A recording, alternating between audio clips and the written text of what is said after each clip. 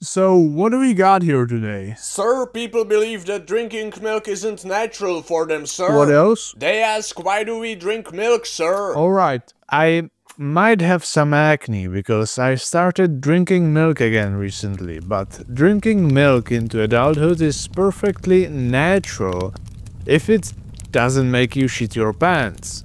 Because if it does and you still guzzle down milk every day, then you have bigger issues than lactose intolerance in my humble opinion. Believe it or not, milk is a complete food, meaning that you, as you are now, could technically, theoretically survive on milk alone for some time, although I wouldn't recommend trying it. So let's look at how milk drinking started. In the distant past, people were just hunting and gathering, and the only point in life where they came into contact with milk was childhood. But after we started domesticating animals some 12,000 years ago, more or less, we suddenly had a reliable source of milk, so why not give it a shot?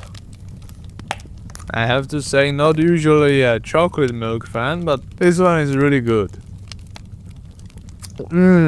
And apparently someone back then must have liked milk, as I do now, because we still drink it today. Another reason might be that being able to digest lactose gave you a massive advantage in the harsh environment thousands and thousands of years ago. And by natural selection, lactose tolerant people outnumbered lactose intolerant people in the specific areas of the world where herding was a thing. And since this was all a natural progression, like there were no aliens that forced us to drink it, I hereby declare drinking milk as a completely natural adult human activity. Now, to address the potential health issues with milk consumption, like cancer and whatnot, according to biased and unbiased research, there are none, except for neutral to a slightly increasing effect on potential prostate cancer development.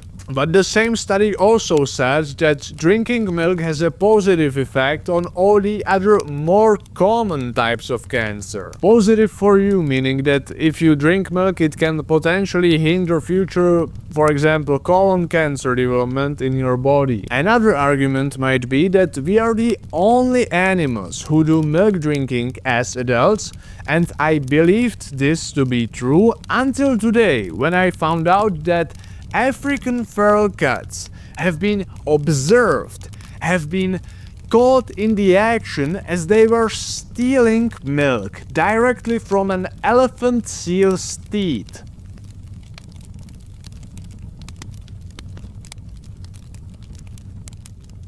So I guess we are not the only species. Now, I'm not saying that locking hundreds of animals away in a factory farm is completely natural, that's something else. I was just talking about milk consumption. Of course, if you would like to get yourself all the vitamins and minerals and proteins and fat content that milk should have, buy yourself a cow and have it grazing all year round. Or at least buy yourself raw or minimally processed milk, meaning no homogenization and gentle pasteurization. But if you don't have the cash for that, then you don't have much choices left. Also, this wasn't dietary or medical advice, so you should definitely do some of your own research or at least consult your doctor before suing me about dairy consumption. Thank you for watching.